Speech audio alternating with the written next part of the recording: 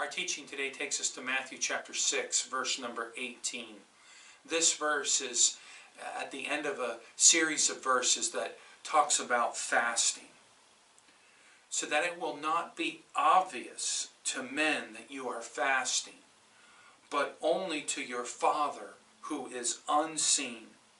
And your Father who sees what is done in secret will reward you. These are the words of Jesus. And when we see fasting mentioned in the Bible along with prayer, it has several purposes. When we fast and when we pray, it brings honor to God. We fast and we pray to humble ourselves before God. And as we do this, we experience more of God's grace, and we experience more of His intimate presence with us. We fast and pray to mourn over personal sin and failure, to mourn over the sins of the church, the nation, and the world.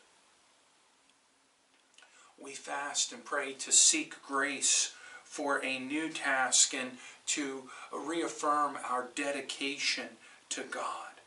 We fast and pray to seek God by drawing near to Him, by persisting in prayer and against opposing spiritual forces.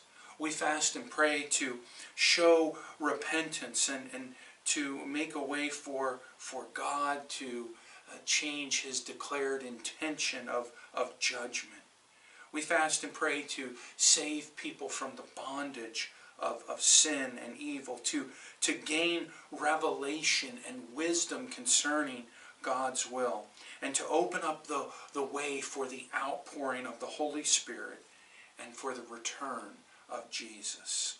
So there are many reasons that we fast and that we pray. So as we fast, as we pray, may we experience drawing near to God and having His power and His presence more evident in our lives. Let's pray.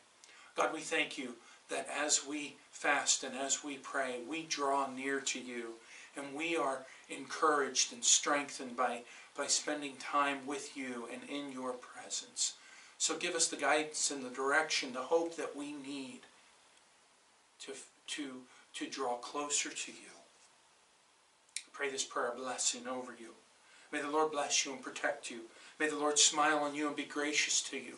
May the Lord show you His favor and give you His peace. Because of You, Jesus, and the hope of heaven, we believe and we know the best is yet to come. Amen.